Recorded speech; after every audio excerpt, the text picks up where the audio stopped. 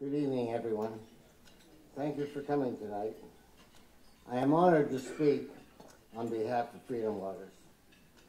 When Mike and Debbie asked me to deliver tonight's invocation, they had one stipulation, and that was, I must talk about love. Are you kidding me? If you know Debbie, you know that she personifies the meaning of the word love, and that the mantra for the Freedom Waters Foundation was founded with love for those less fortunate.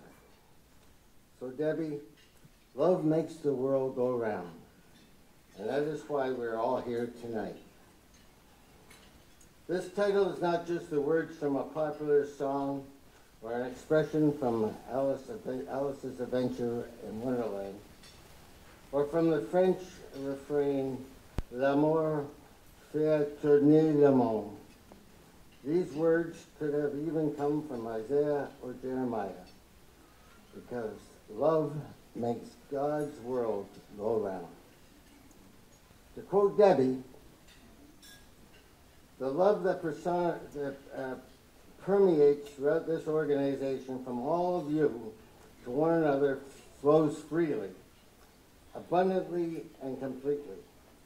Like the ripples of water, the love continues and expands, encompassing all. We are here to show our love for our fellow man with our hearts and, yes, our pocketbooks.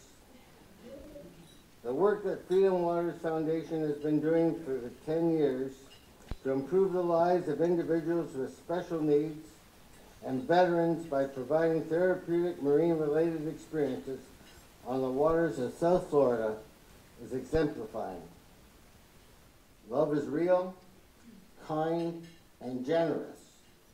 Love is a realization that something other than oneself is real.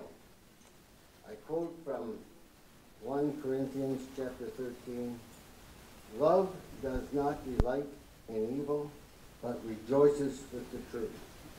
Love always protects, always trusts, always hopes, always perseveres."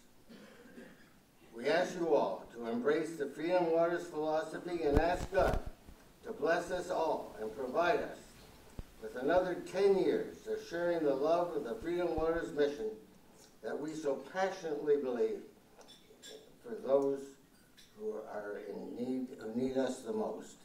God bless. Thank you.